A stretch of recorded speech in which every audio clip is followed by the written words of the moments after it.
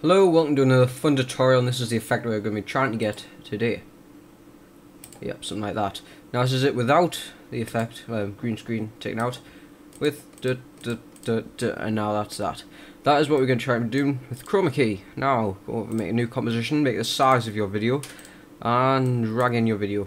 Now here, have some footage of a dolly shot, just someone walking along a green screen.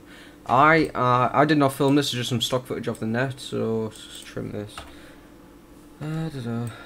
Right.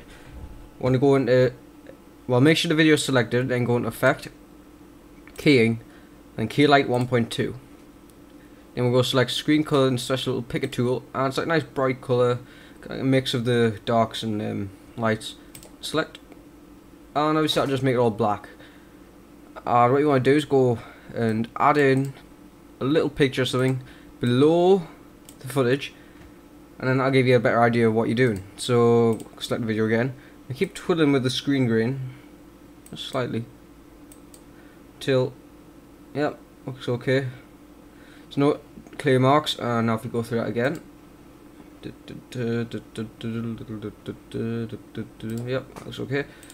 So see, you want to make a little garbage mat around this. Now you want to go select the pen tool and go around the subject. Obviously just remove all the footage you don't need. Obviously if you're doing something major, or you want to spend a lot of time on something, you'll make it more detailed, but just for this tutorial this will do. And as you can see, very nice effect. Oops, see, the garbage mat has kind of gone around the person, but nothing to worry about. And the end of the video is nigh. That's a very simple tutorial on how to use chroma key effects for your videos.